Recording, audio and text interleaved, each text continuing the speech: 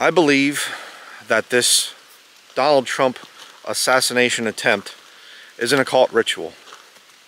A ritual that was done for the Fifth Kingdom. And I'm going to be bringing out some other information throughout the video here. But you see, the Fifth Kingdom, which I've preached about in the Bible, prophesied in the book of Daniel, that there would be 5 kingdoms, 5 world governments. And the last of these 5 kingdoms would be a mixture of iron and miry clay. The iron is a reference to the Iron Legions of Rome. And the miry clay, there's only one other reference to miry clay in the entire King James Bible, and it's a reference to Israel. Man is clay, but when man gets mingled and mixed up, which Israel has been doing for thousands of years, marrying other people that they weren't supposed to marry, and there's one other reference to miry clay, and it's a reference to Israel. Israel is miry clay now in God's sight. And here's where it gets very important. When I first saw this assassination attempt, I saw all the problems with it. I thought about the improbability of being able to be hit in the right ear, and I thought, I don't know how you could get a bullet to go through there, and I started questioning it and whatever, and I said maybe it was blading, you know, he got a little razor blade out and cut it or something. I don't believe that way anymore. I was waiting till the Band-Aid came off. The big thing there that he had on at the Republican National Convention, then a smaller one, and now it's just off, and there are different, you know, news reports and things. I'll put some stuff up here showing the proof of it, where they're saying there's no damage to his ear. Very curious. The official doctor for the White House came out and he said that it left a 2-centimeter in diameter hole. That would be noticeable. Okay, my wife, she has the holes in her ears from where she once had earrings. She doesn't wear earrings anymore, but you know what? The holes didn't go away. I've seen people that had the big holes, you know, they put the big huge pieces of wood or whatever through their ears, and they take those out, they don't go away. The hole's still there. Give you another one to think about. Evander Holyfield, many years ago, he was boxing Mike Tyson, and Mike Tyson bit his ear. Bit the top of his ear off. You can see the pictures. Sorry, it's a little bit gross here. But his ear still looks like that now many years later. And you know, they do little photo ops together, Mike Tyson and Evander Holyfield, and they kind of laugh about it and joke about this thing that happened. Okay, whatever. All's well that ends well in Hollywood, you know. It's all part of the staged events and whatever else. Sure, absolutely. But they're all on the same team, like pro wrestling. But the point is, when you get an ear injury, it doesn't just magically disappear. Well, then what was the whole assassination attempt thing about? I believe that it is a ritual that was done. And let me explain that ritual. I love my viewers. I have some really good viewers. Some of you are very deep students of the scriptures, and you come up with some things that I'd miss. And one of you talked about the fact that, I mean, there's a couple of you actually, but I saw the one comment, and one of you said about this thing of back in the book of, I think it's Leviticus, where it talks about how that the priest, when he would be the sons of Aaron, when they were sanctified for the work of the priesthood, that they had blood put on the tip of their ear. I'll show you a picture of it here. Now, just seeing this picture, and seeing Trump there with the blood on his ear, on his right ear, that gave me chills, seeing that. You say, oh, come on, it's just some kind of little weird thing that they did, if in fact it was staged or whatever else. Yeah, but here's the problem. Why would he have basically this weird occult ritual to have blood put on his right ear? Why? Because I believe he's getting ready to do some sacrificing. And you see, it actually started with the sacrifice of an innocent individual that died at the rally, that was actually shot. He was the target. Maybe not in the sights or whatever else, this firefighter guy or whatever that died, maybe he wasn't intentionally shot, but the bullets that went out into the crowd killed him, an innocent man.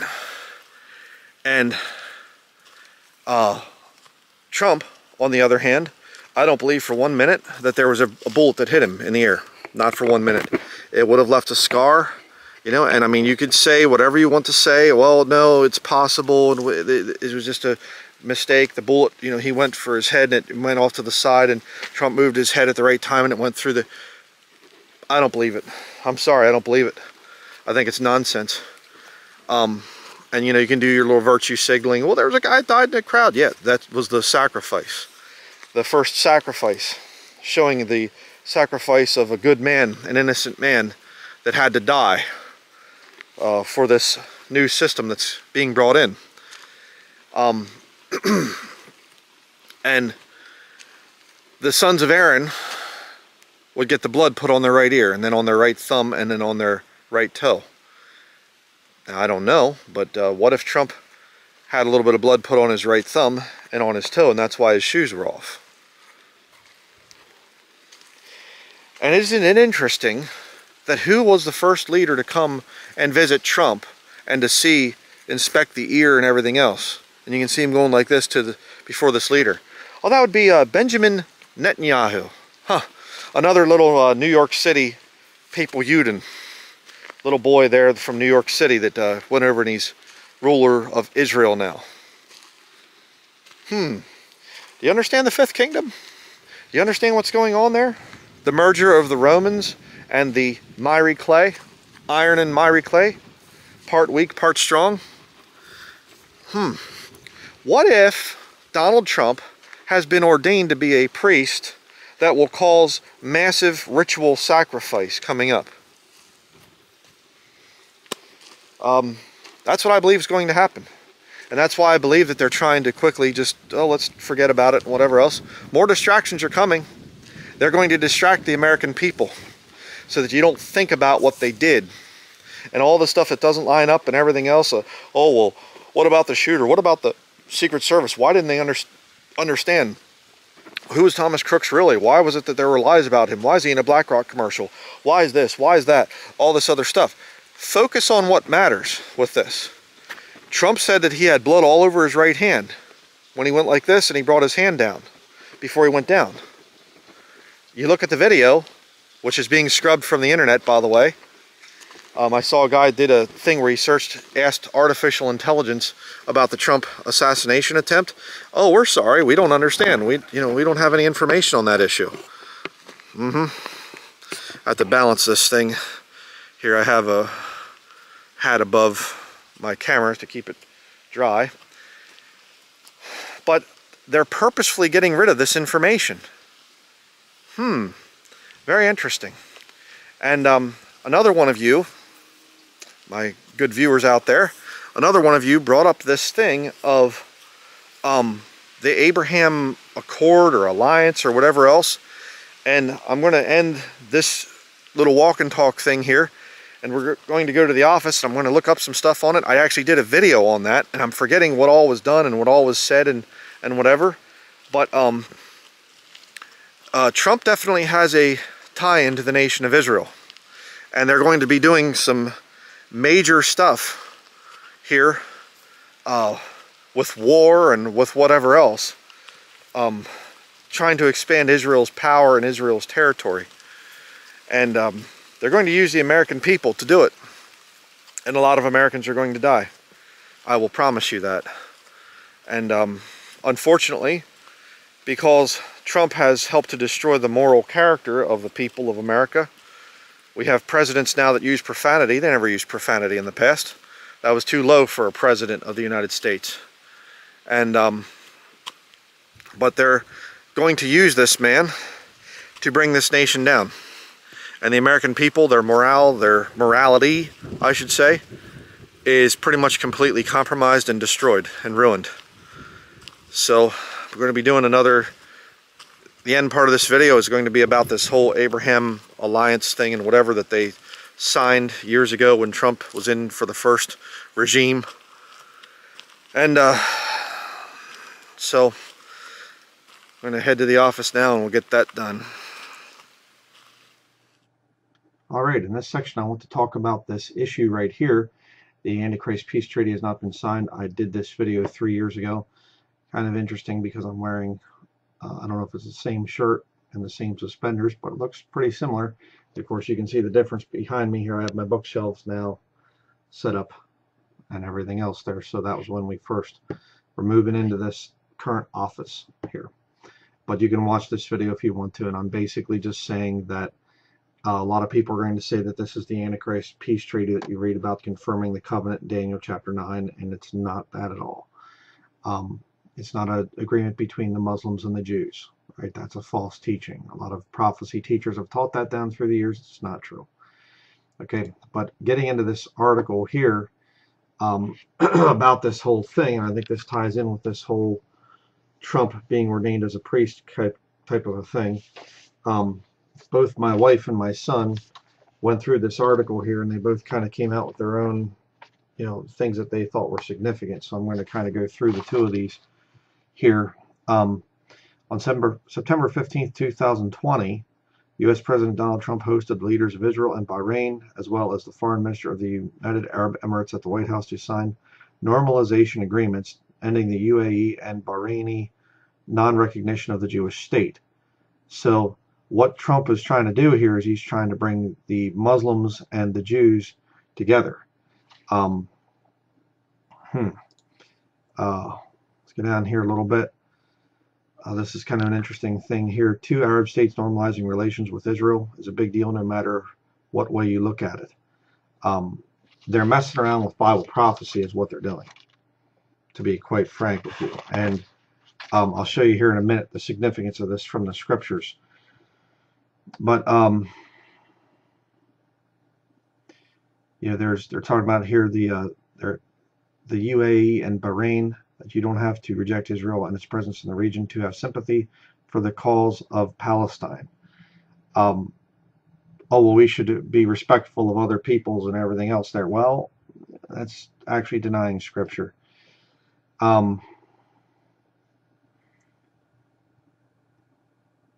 Just trying to see what else I should read here.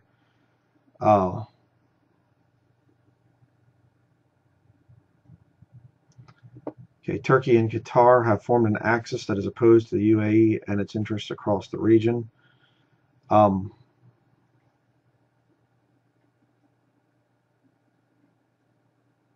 Yeah, there's a lot to read here. I'm not going to go through everything because that's a lot of stuff.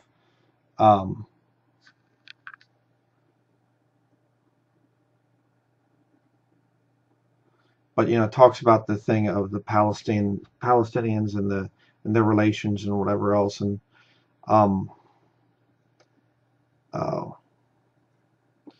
here's another thing that they have both highlighted.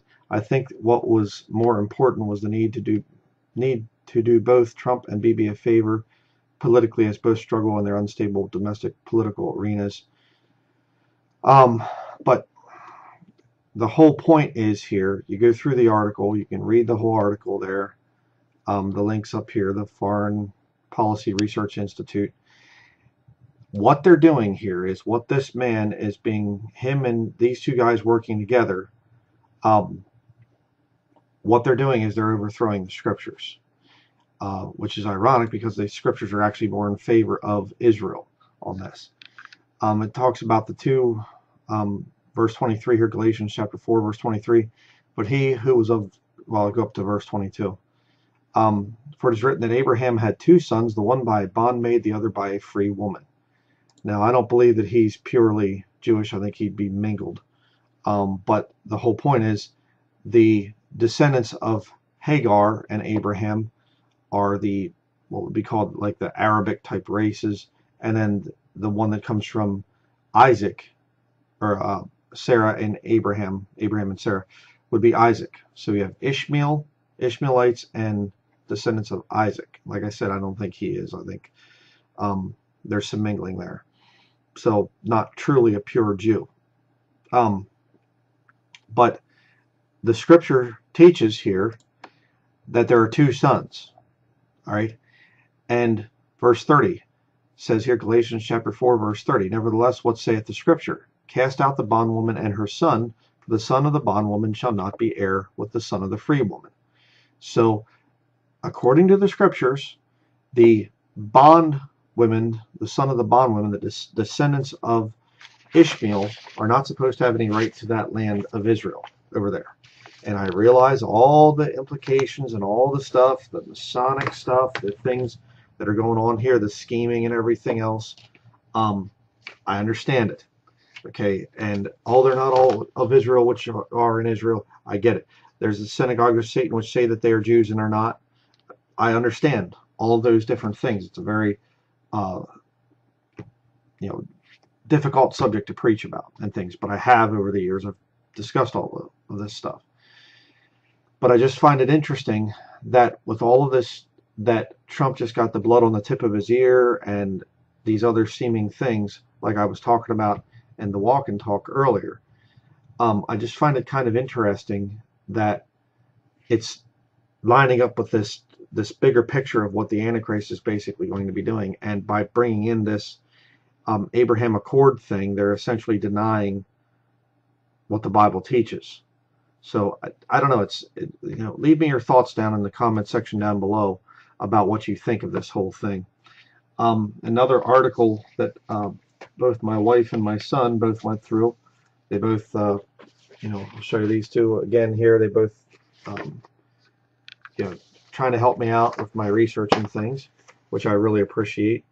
And you'll find this one interesting. Here we have this article. Let me zoom in on it here a little bit. This is the National Catholic Register. Catholic priest prayed for Donald Trump's safety at PA rally moments before shooting. The priest said that the Trump campaign contacted him a few days ago and asked him to offer a benediction at the rally. There he is right there, Father Jason Charon, called him in upon the earth, Father, okay, in a religious title. Catholics just ignore that. Well, it doesn't mean, they'll come up with some description, but they can't handle the text, so they just have to pervert it. But this is July 14th, 2024. The Catholic priest who gave a benediction during former President Donald Trump's rally Saturday told people they needed to pray for Trump moments before Trump was shot and wounded. Father Jason Charon, a Ukrainian Catholic pastor, told CNA a group of about 15 to 20 people called him over to a barricade within the rally site as he was trying to leave shortly before Trump began speaking. I said to them, I prayed for him and his safety, but that they have to pray as well because there are people who want to kill him. Father Charon said in a telephone interview with CNA late Saturday night, and little did I think, literally a few minutes later, there was this kind of indistinct sound and people began leaving. At that point, I heard someone saying that was a gunshot. A gunman trying to kill Trump, firing several times at the former president, hitting the top of his right ear while killing a spectator and wounding two more, authorities said. Father Charon said he met briefly with Trump before the former president went out to address the crowd at the rally, which took place in an outdoor venue at Butler Farm Show in Butler County, Pennsylvania. I spoke with him regarding the situation in Ukraine and shook his hand.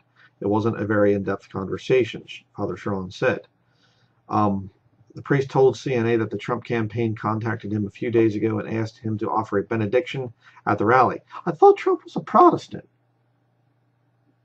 In an interview that aired on the Pints with Aquinas, sounds like a good thing, podcast Saturday night, Father Charon recounted the prayer he offered at the event. My prayer was one of protection. Almost like he had foreknowledge, but that wouldn't be possible because it's all just lone wolf stuff, magic bullet theories, lone wolf, disgruntled person does the shooting, he's shot, and everything's solved. We go back to the safe world that we have always lived in. My prayer there was for the restoration of right relationships in our society, relationships at the individual level, at the familial level, at the societal level, such that our nation, I guess, would be made great again in God's sight. Could you give me some book, chapter, and verse on that, please, in the scriptures, where America's going to come back at the end and everything? And our nation be made great again. I said that our world be made great again in God's sight, Father Charon said. A little ignorant of Bible prophecy there. All of this presupposes that people first of all begin to live their daily lives in accordance with God's will, the priest added. Father Sharon said he is aware of Trump's policy pronouncements that conflict with Catholic teaching, including Trump's recent statements saying he favors the availability of abortion pills, but he alluded to Trump's pro-life actions, which include, while he was president, appointing 3 U.S. Supreme Court justices who helped form a majority that overturned Roe v. Wade in June 2022, which enabled states to ban abortion. Still haven't seen a whole lot of that stuff, but that's another issue. I won't get into that right now. But kind of, again, the hypocritical stand here that Catholics often take. Well, yeah, Donald Trump, he did this thing to help stop abortion, but he's okay with abortion pills. Well, then it's just political scheming. If people are going to wonder why I was at a Trump rally, it wasn't to canonize him or absolve him from his many imperfections, Father Sharon told CNA. His recent shyness on championing pro-life legislation is undesirable, and it's not for that I'm there, but to encourage him to build on the pro-life victories of his first administration, he said. Father Sharon was ordained to the priesthood in the Ukrainian Catholic Church for the Diocese of St. Josaphat in 2008. He has served in parishes in North Carolina, West Virginia, and Pennsylvania, and is currently pastor of the Holy Trinity Ukrainian Catholic Church in Carnegie, Pennsylvania, and Our Lady of Perpetual Help, in Wheeling, West Virginia. Had to put that in there. Had to read down here to this part, the Holy Trinity thing. But why did they have a Catholic priest come and pray for Trump's safety before the whole thing happened? And if Trump wins, going forward, watch the connections with the Catholic Church. The Catholic Church and the Jews that serve the Pope. Myrie Clay and the Iron, the Roman Catholic Church and the Jews. And look at the connections between the two. And like I said, I want to hear your thoughts and your comments on this whole thing of this blood on the right tip of the ear. And it doesn't look like there's any hole in his ear or anything else. The sacrificing of the innocent man, the blood on Trump's right ear, heading into the election time that's going to be seeing a lot of people sacrificed for globalism. Let me know what you think about this in the comment section below. Thank you for watching.